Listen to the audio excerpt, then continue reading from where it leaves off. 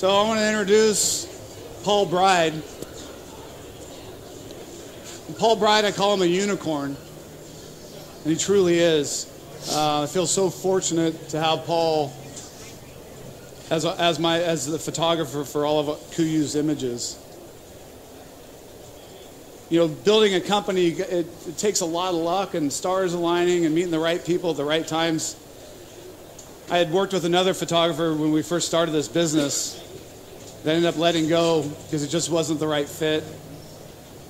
The hunts were too tough for him. And after I let Daniel go, I was like, how am I going to find somebody that can grind on a sheep hunt and capture images of what we do? Because I didn't want to do staged photography for ads or a website. I wanted authentic, real sheep hunts, photography of those to represent really who we are as a brand, tell our story, and show off these amazing places that we go. And I just so happened to be catching a flight from Salt Lake back to Sacramento. It's like 2 weeks after I let my photographer go.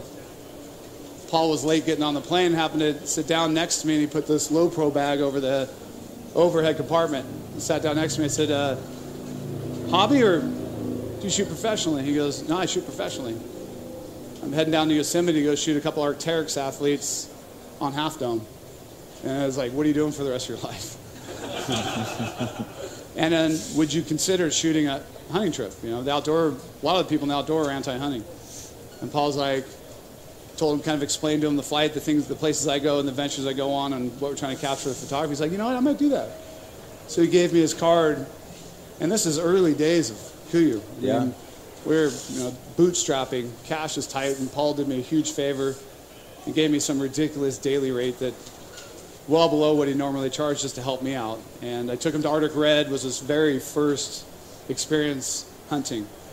And that trip, just the way it worked out, was an 11-day marathon. We killed a sheep on the very last day. Yep. But we also killed a mountain caribou and a wolf. We had to pack it all out. And what I figured out from Paul, the harder the hunt gets, the worse the conditions get. I'll look over at Paul, he's like, this is awesome. I'm like, this is miserable. It'd be miserable for me thinking about being there just capturing photography, not with a tag in my pocket. It's tough to find somebody like that, and it's tough to find somebody with Paul's eye and skill set. He's the most awarded, recognized outdoor photographer in the world. He's won more awards. He shot more cover shots for climbing magazines and publications in the world. So fortunate to have Paul capture what we do. Thank you. And Thank you. He's one of the greatest people on earth. And so I'm excited to have him talk about photography because there's nobody better in the business. Thanks, brother. Yep. Okay. Well, on that note, thank you, Jason, for having me down. I really appreciate KUIU. Thank you, KUIU. Right, and welcome to KUIU Mountain Academy Photography Tips. A little bit about myself. My name is Paul Bride. I've been working in the outdoor industry, climbing, skiing, kayaking, and for close to 20 years, and with Jason hunting for this is our 7th year now. So I'm not a hunter. I don't have a background in hunting. You don't want to get any gun skills from me. That's definitely for sure. But I do know how camera works, and I know how to take pictures in bad hostile locations. So that being said, we're going to talk a little bit about documentary style photography, and hopefully you guys will get a couple tips on making your photos better. So we're just going to work on here. And okay, documentary style photography or photojournalism. What is it? It's not rocket science. You guys, anybody? Anybody? Sorry? Yeah, capturing the shot. What we're doing is we're telling a story with our cameras. We're not writers, or I'm not anyways. I've had editors tell me it's a good thing that my photos are good. Your story's terrible. So in that regard, yeah, some people bring a pen, or they got their computer, they bring a camera. And following around professional athletes, professional hunters, these guys are athletes, like they're fit, right? So definitely being fit is part of the job. Gear. I've had the opportunities of wearing, Arc'teryx, wearing Patagonia, North Face gear. KUIU gear is the bomb. Thank you, Jason. Yeah, really, thank you so much. I love the gear. Like, I first showed up with Jason and I was wearing Arc'teryx gear, my first hunt, and we had a lot of rain, but I'm there in my bright blue jacket, my red boots on, like, well, I'm coming from the climbing world. And I guess it was pretty funny for these guys. They're like, dude, you stick out like a sore thumb. I mean, you're an idiot. But as we got more into the hunt, I really started to enjoy it and settled into documenting what they're doing. That's what we're here to do. We're not here to, these guys, they talk, they glass. You're observing. You want to take better photos, and if you're planning on doing it, maybe you want to make a career out of it, or if you just want to take better photos, just for your family and your friends, remove yourself from the situation. It really helps. You're just observing. Step back, drop 100 yards back, walk 100 yards forward, and you get a completely different perspective of what's going on. That being said, sometimes you need to be close with them and you're using wider angle lenses, but people don't react well when there's a camera right in your face. You get used to it as the more that it happens, but if you're just with friends, family, they don't like it. They're going to back up. It's really going to show on the photographs. So choosing our lenses is a really big part of photography, obviously. But before we even get there, we're going to just take a step back and we're going to talk about one of the steps. And we need to change our thought process from taking photographs to taking images. That might sound a little weird, but there's a difference between a photograph and an image. A photograph is what we take on the weekend, just click, or out of your car, or you're just taking a picture to grab something. An image, on the other hand, has a thought process. Okay, and we start off, and it's a visual idea that we have in our head. So even before I leave on a trip, where are we going? We're going to Alaska, we're going to Mexico, we're going to New Zealand. What are we hunting? I want to find out as much information about the area as possible. It's really important to do that because once you know where you're going, you can start to create images in your head. You're not just on the fly, because we don't want to shoot a lot. Shooting a lot is become sort of mainstream, and shooting a lot means when you get home, you're going to be doing a lot of work. You don't want to do a lot of work when you get home because you just finished a 2-week trip, right? So our visual idea that we have in our head, you can talk about it, with friends. Like, I want to get a shot of you doing this. It's really important. Like, you got this new gear on, you got this new rifle, you're in this cool situation. Come up with some ideas in your head, and now we're going to try to put it onto our camera. So the second step of the phase is the imaginative process. And once you arrive to your location, you need to start somewhere to shoot. So how does it start? Does it start on the plane? Does it start when we arrive and we're hanging out in a hangar? Once you remove yourself from the situation of who you're hanging out with, you're going to have a completely new perspective. The third and final step of taking an image is pressing the shutter button. Most people click, click, click, click, click, and we all know a little bit about photography, and we've all taken a lot of pictures. Click, click, click, click, click doesn't work if you want to take images. Images are the thought process, and then the creative process, like, and finally pressing the shutter button. That make sense? Yeah, a little bit? Okay, thanks.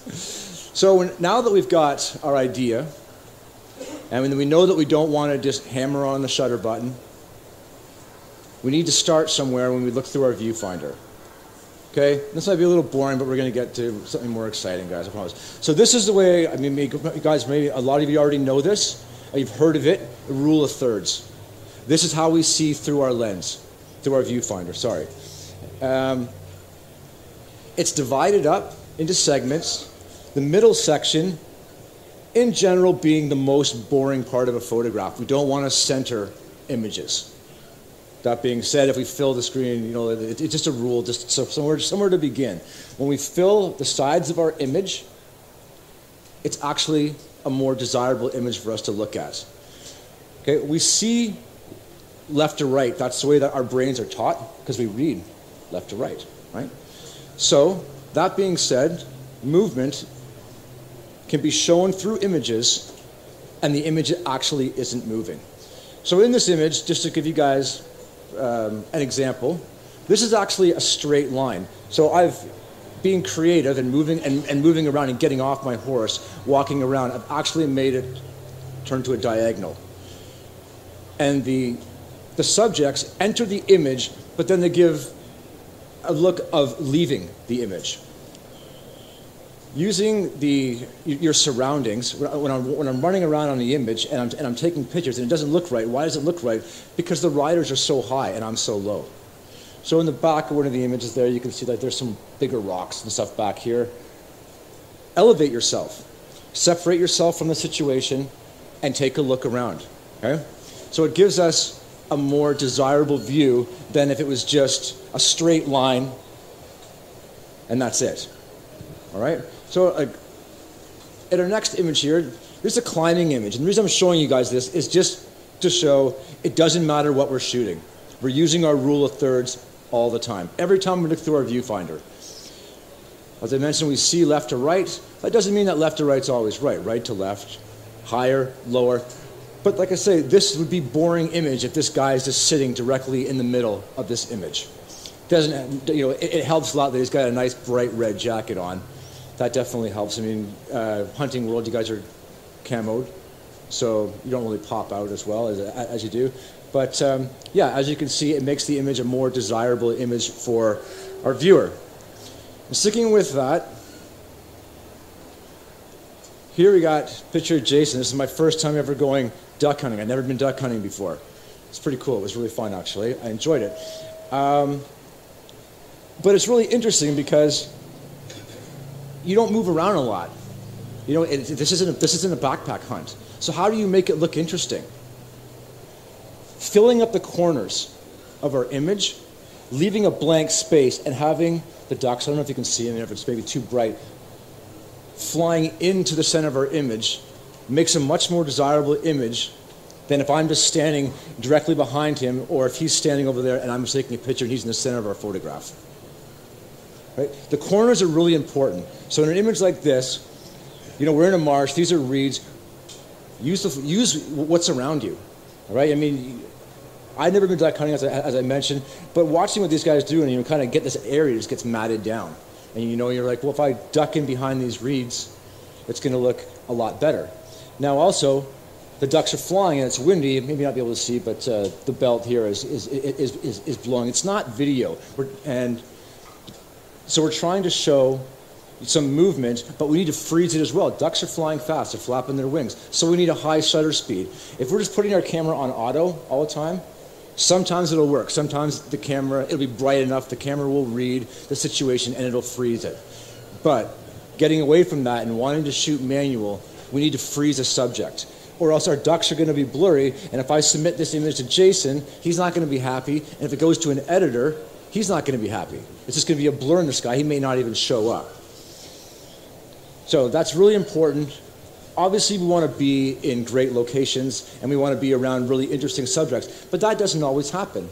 You know, duck hunting, I say like being on sheep hunts, I didn't find it as interesting or as dramatic as being on a sheep hunt or being on a bear hunt. But you can make some really beautiful art. That's what we're doing. You know, we're making art out of a single image. And we're trying to bring a wow factor to a viewer, whether it's an editor, whether it's a friend, family member, whoever that viewer is. Okay? So our next, we're going to talk about some mistakes. So Lance showed this image earlier. This is my image. This is on an Alaska hunt. So we got like, you know, the master guy here, Lance. We've got the man himself, Jason Harrison, in the back, in the boat. And it's a pretty cool situation, right? I mean, we're in a cool location. Don't mess this up. But I messed it up. Well, I did, but we've done something to make it look less messed up. So does anybody sort of have an idea on why this image is wrong? The model. That's right. That's our horizon line, which is actually our shoreline in this image. So if we look at and I tilted this, I shot it properly. So here's the original image. You see the difference? Does that make sense to you guys? Horizon lines are really, really, really important. If we're in the mountains, if we're on a river, our background, we forget about it because something's so exciting in front of us. And you've got this amazing location, you got these guys that are cool and smashing through the water, and you forget about the background. So how do we fix that? Well, sometimes it's as simple as just giving your camera a quick tilt. Now, you can't do that if you're in the mountains and you have a bunch of jagged peaks. That won't work. So we move. You as the photographer move. A lot of times, like I said, I separate myself from the situation and I have to move around them. I'll ask them, once in a while to, you have to walk this way, to get the proper shot. But a lot of times that's not possible. They're hunkered down somewhere, they're glassing, or they're on a stalk and I crawl away because I want to use a different perspective. My horizon line's not straight, there's a tree in the way, something is messing up my image. So this image is kind of, why this image works with our person so close is our depth of field. So depth of field is a really important part of taking better pictures. You don't need to have the fanciest gear. You don't need to be, you necessarily don't have to want to work in the industry. But taking appealing images, filling the screen. Fill your screen with the story. The story is not the background, but we need to not screw it up and we need to get it straight. This is the story of Lance pulling this through the freezing water and his partner in the back paddling the boat, getting it into position. So some more images that we don't like. So just recently, I flew in here from Mexico to Guadalajara. I was on a surf trip and for 10 days. And I brought along some KUIU gear. We were doing some lifestyle stuff. So we got this cool old Bronco. And unfortunately, the surfing didn't work out. And we got, our bags in the back and we're driving down the road.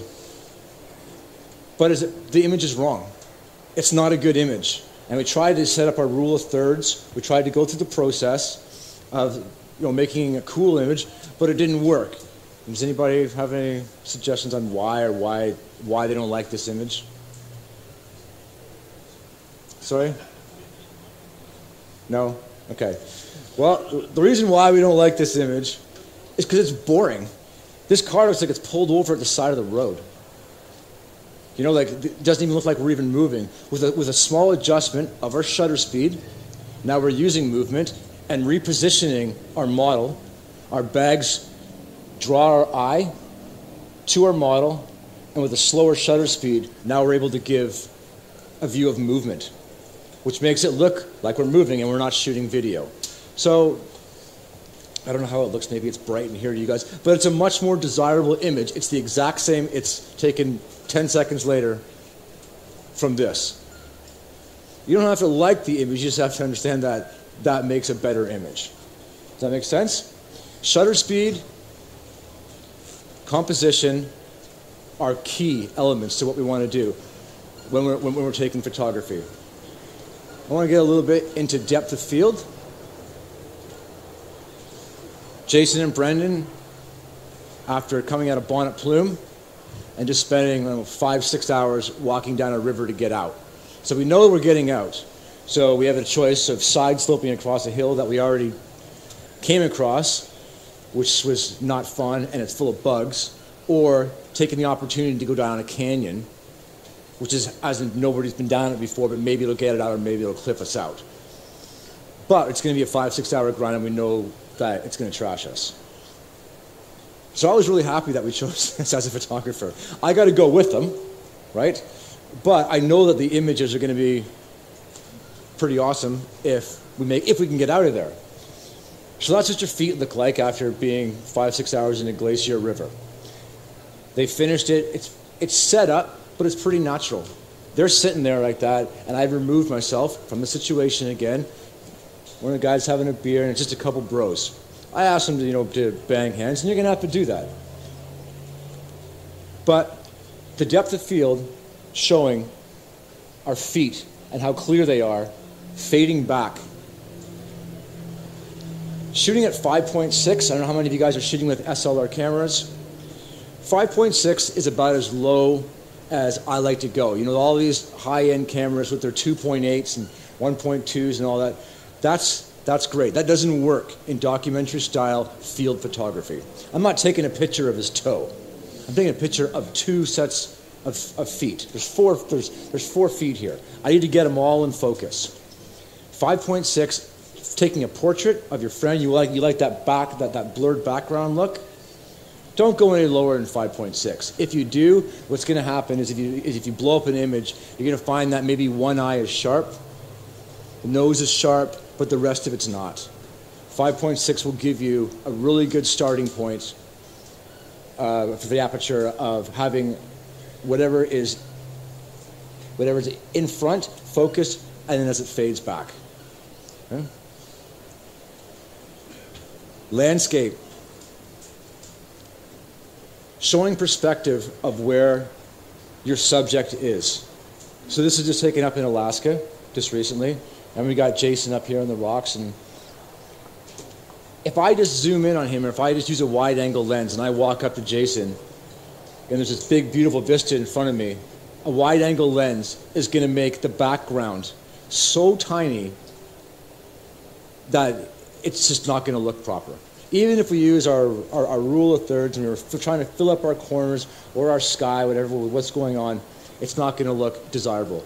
Telephoto lenses are key. It's separating yourself once again and using a vantage point for you as the storyteller, as a documenter, and actually pulling in the subject. That pulls in our backgrounds, it pulls in the ocean, and it gives us a better surrounding. All right. So we're going to talk a little bit about gear that I bring on my trips. When I'm on a backpack hunt, I don't have a lot of options. So whatever, 10 days, 12 days being in the bush, I work on a skeleton system. I got a wide angle lens. This one here is 11 to 24. I'll even go as high as 16 to 35. That's a decision I make at home before I go on the trip and where I'm going. What's the landscape like? Doing the research on home. Where am I going? A lot of times you know the outfit you're going with and you know what animal you're going to shoot, but what's the landscape like? Is it going to be bushy? Is it going to be marshy? Is it going to be open? Is it going to be closed? That's the deciding factor of I'm going to bring a 16 to 35 wide angle lens or an 11 to 24. The 11 to 24 is wider, but it also has more of a chance of distorting images if you get close. Wide angle lenses will distort images. If I take a picture and I'm this far away from a subject, it's not going to look good. The person's not going to be happy. Don't take pictures of women like this because it makes their faces really wide and you're going to get in a lot of trouble. 70 to 200 as my telephoto lens, or 1 to 400. What am I going to bring? I'm only bringing 2. I've tried to bring 3. I've tried to bring 4. It sucks. These guys are pros. They're fast. Whether they're skiers, whether they're climbers, you got to go with 2 options. I find best. 1 wide angle, 1 telephoto. That gives me, there's a massive range in there that's missing in focal length. So I, as the photographer, as a documenter, have to decide where I'm going to be. And like I say, separating yourself and thinking about the image process of taking images and not just spraying and praying and hoping that you get an image. It doesn't work. All right. When we're in the field, using cards. So these are full-size sensor cards. These are waterproof packets. They are the best thing on the planet. I could take this and I could throw it in a bucket of water right here and none of my images are going to get wrecked. I don't bring a lot of cards and I don't shoot on big cards. These are 32 gig cards. Don't shoot on big cards. It's one of the biggest mistakes I've seen made in the industry, and I've made it myself. Unless you're shooting video. These 64 gig cards, these 100 gig plus cards, if everything is on that card and you go for a swim, everything is ruined. The trip is ruined. And you have to go back and explain to somebody why you don't have any images because you put them all on one card. It doesn't work. I'll bring up to 8 cards, 32 gig cards on this body. This is a 5DS, so the body shoots really big. The sensor's really big for big images, for blowing up, for billboards, that sort of thing. If you're not going to be shooting, and so I get about with a 150 meg file, I can get about 300 images on one card. That's a lot of images, 300 images. And if we're going through the thought process of starting and thinking to ourselves, what am I going to create today? What's the lighting like? Where am I going to be working? Where do I want my subject to be? I'm not going to take this picture today right now because the light's blowing out. Don't waste your time doing it. You know you're going to be back there later on that evening, or it's around camp. Go back and shoot it when you know you got good light. If it's light and you're like, if this image is just going to be crap anyways, don't shoot it. Don't waste your card, and don't waste your batteries because you just don't have an unlimited supply of battery power. You have a certain amount of battery power, and you got to stick within that range, because if it's day 5 and you're out of power, you're in a lot of trouble. You're in a lot of trouble. There's no more images to take, and then I want to go home. So that's about cards. Shooting, yeah, I say nothing bigger than a 32 gig card. When the weather gets bad, that's a good thing. We're dry, we're wearing KUIU gear. How do we keep shooting? This is the best invention in the world. You get like 2 of these things for like $8. I've used other lens covers that attach to the specific lens that you have on the camera. Those don't work when you want to change a lens. This, it's just like a big condom. It pops off your eyepiece, off the back. It slides on, and you can interchange the lens. And it's plastic. You can see right through it. Okay, so you're able to work all your functions. If your lens gets wet, it's not that big of a deal. If the connection between the camera and the lens gets wet, you're going to have a problem. And you may not have a problem right away, depending on how wet it is, but I went for a swim with Brendan up in Alaska like 2 years ago, and my camera was submerged for 3 seconds. Didn't work at all. It was done. I was like, well, I don't want to go camping for the next week, and I need new gear, so I had to leave the trip. So yeah, these things, I mean, you can find them online, and it is called the camera condom. Look at them. Yeah, these are 2 for $8. Yeah, they rip, they tear, whatever. Just buy 3 or 4 of them. 2 of them will last me a trip, no problem. Usually I leave it on my camera the whole time, even if it's sunny. The only time I ever take it off is if we're glassing or if we're stalking, and those guys just say, hey, you're making too much noise. But if it's pouring rain, I can shoot the whole time. And I've been in some of the worst storms, whatever, throughout in the Himalayas, Scotland, shooting climbing, skiing, same thing. Everyone's putting their camera away, and I'm able to shoot, literally because of this plastic bag. And that brings me to another point here that I wanted to talk about. What was that? I can't remember. Does anybody have any questions? Yeah. Sorry? With this is on? Camera strap stays on the same. Just pop off that. Whatever, that goes around my neck. We have to pop off the eyepiece. And that just slips right on. The string end goes on the section so we can tighten it around our lens. That slips back on. Put the plastic over the eye cover. Pop the lens cap back on. And it's just like that. With the lens hood on here, water is not a problem, even around salt water. So when we're in a boat and we're shooting surfing, there's a lot of salt water, there's a lot of spray. You don't want your camera susceptible to that for very long. And you can't go home and wash your camera off with clean water like you can with your tripod. This is the best system that I've ever seen. And there's a lot of them out there, and you can see them, and it's like $200 for a cover. But it only fits one lens. You can't change lenses on it, and they're a pain. And I can change a 400, a 600 mil lens will work in that. That just pops right over there. Yeah. Our camera bags. Sorry guys, I don't have my camera bag with me here. I came from a separate trip, and there was no room. We're not using our cameras if they're not accessible. My camera's not in my backpack. It sits on my chest. I have a chest bag, a chest harness, and I make sure that my lens fits, both my telephoto and my wide angle both fit in it. And then the other lens just goes in a bag, just in a lens bag, hangs off my side. If I have to tell you to stop so I can get my camera out to take a picture, it's not going to work. And they're like, no, we're on a stock. Like, we got to move. Can you repeat that for me? No. So with in my chest, a big problem with this is I can't see my feet. Practice with it at home. Walk around on some steep ground, because you won't be able to see your feet. So when you are trying to make a foot placement, if you're in a steep area, you can't see that foot. You're always seeing one step ahead, and the more you wear it, the better you get. And it's really important, the fact that if you want to take good pictures, your camera has got to be out. It has to be. Yeah. Yeah, the question was, how many batteries do I take in 5 days? 5 days, I take two, 3 batteries. Yeah, like a 14-day trip, 6 batteries. And just because I'm not shooting enough, and my batteries are always on my body. I've always kept them as close to myself as I possibly can, but in cold weather.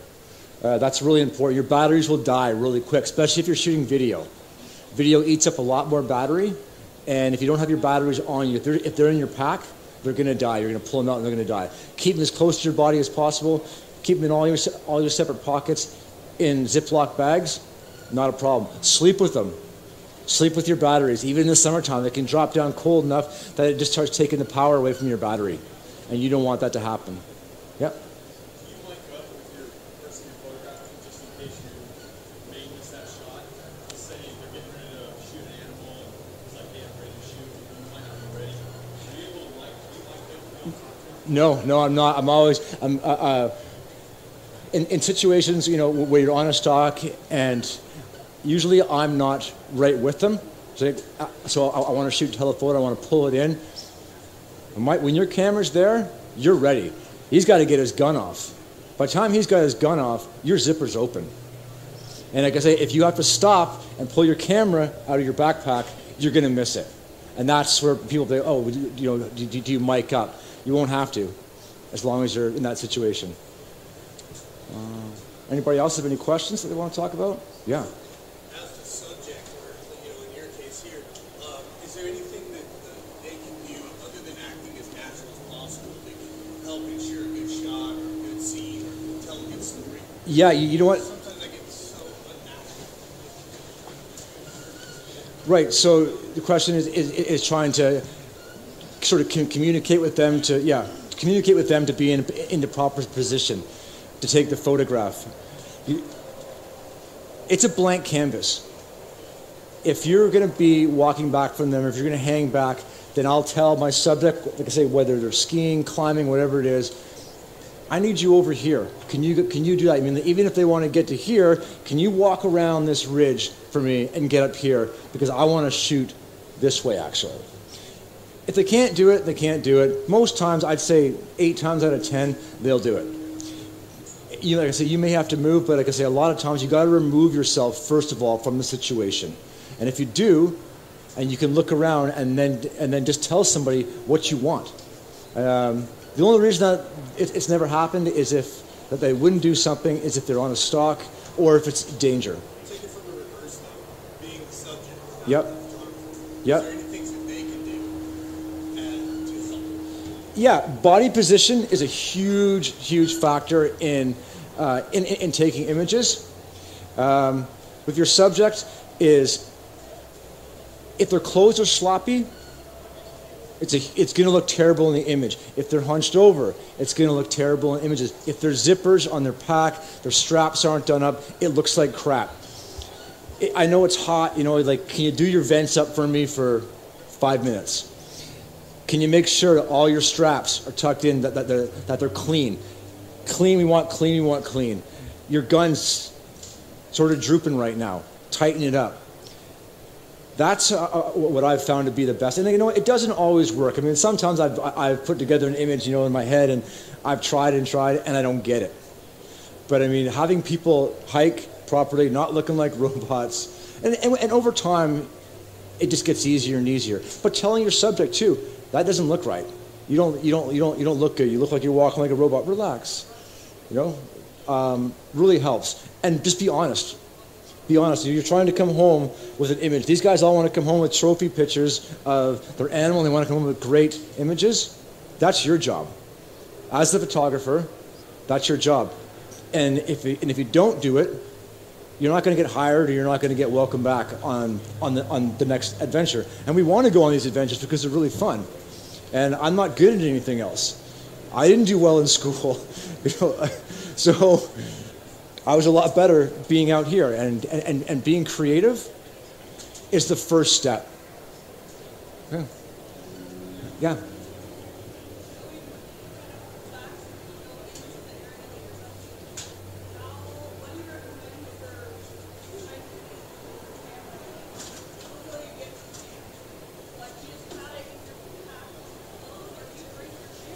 Right. No, I bring, depending on where I'm going. So depending on where I'm going it delegates what camera gear I bring and what I'm bringing to camp. Okay. My camera gear, when I leave home, I do have a camera bag I bring because I got my computer and I'll have hard drives in there, and other photography stuff that I'm gonna edit with. But once I get into camp, it goes into my chest harness and it goes into my lens bag, into the bags, and that's it. I don't touch any of that other backpack gear. Again, in my backpack, like it's just an old crappy backpack that I've used for a lot of years. I'll pull it out there for you so you can see it. But the only reason I use that is just to bring external drives and computer equipment. It carries horribly. You don't want to carry that bag. That's terrible.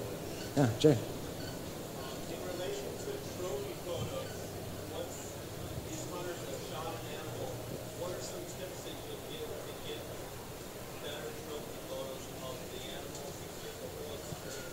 Okay. All right. So the question is taking better trophy photos? Long lens. Most times, moving the animal is key. Looking for a location that is desirable.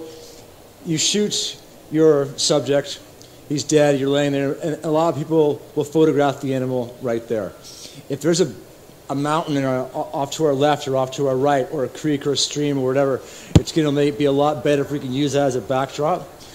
Getting some help, dragging the animal, and using a telephoto lens. It pulls in our background, and then we want to shoot no less than f8 if we're shooting with SLR cameras. It's going to make our image a lot more desirable. A lot of times people ask me, wow, like that mountain's right behind you, or right behind Brendan, whenever when he shot that, like that looks great. You're like, well, we moved it and I shot with a telephoto lens. If I shoot with a wide angle lens, it looks terrible. It makes the animal look like he's this big and the person's head just sticking up behind him and it's this big. And that's not very desirable, and people aren't very proud to show those images. Yeah. For the inexperienced photographer who wants to grab a camera, phone backpack, Yep. any recommendations? Yeah, if you're just getting into photography and you want some recommendations, if it's an SLR camera, in the digital world, a lot of cameras are great. People, like I shoot Canon. I shot Canon for years, even before digital. I learned how to shoot film.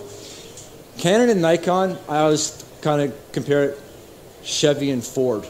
There's a lot of other great cameras out there. Pentax, I had one of those. That was a great camera. Nowadays, if you're going to shoot digital, get a full frame body. They're a little bit more. Unless you're shooting a faraway subject and you need a fast shutter speed such as surfing or skiing, get a full frame body.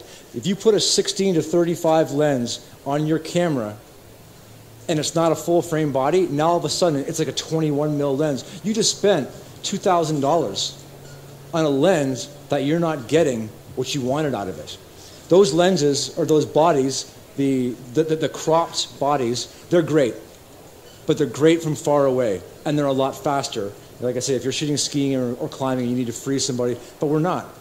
We're shooting general life, and we're shooting hunting, or we're shooting, climbing, or whatever our sport is, or whatever it is, horse racing, whatever it is that you're doing.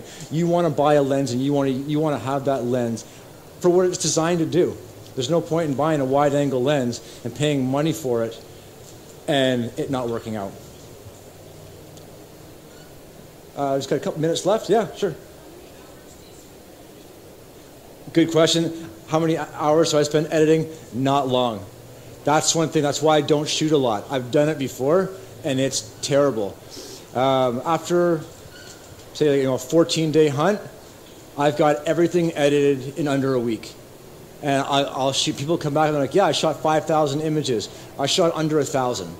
Because I'm thinking about everything that I want to do. When I came from the film world, and you had your 36 exposure, you didn't have the option of shooting 2,000 photographs, 3,000 photographs. You don't want to do that. Editing's boring, it's long, it's tedious, and it's not fun. Yeah, so yeah, shoot it. Don't just set up your shot and don't shoot. Editing's no fun. Yes. Do you have a goal about how many images you want to get a day? No. I let the day unfold. Some days I've shot 200 images. Other days I've shot 5. Yeah. When you're on the fly in the fast-paced environment, Yeah. and you're trying to either stop motion or show motion or Yeah. shutter, Yeah. do you run full manual all the time? Yeah. Yeah, no shutter priority. Yeah, no, I run full manual all the time whenever I'm choosing my subject, and if speed, whatever. If a hunter's moving or if a skier's moving, with the skier you can make a skier look solid in focus, and the background be blurred with like 80th of a second. You don't have to go down to 15th of a second or something like that, and just pan along with that subject, and your image should be clean. Yeah. Yes. When you're trying to separate yourself from your subject, Yep. have you ever blown a stock? Have you ever seen you? No, so the question was, have I ever blown the stock when I'm trying to separate myself? I haven't yet. That's a good thing. You know what? The Jason and the guides, they're great. They usually let me know ahead of time. They'll just like, get down, shut up, don't move, and I do what I'm told. Yeah.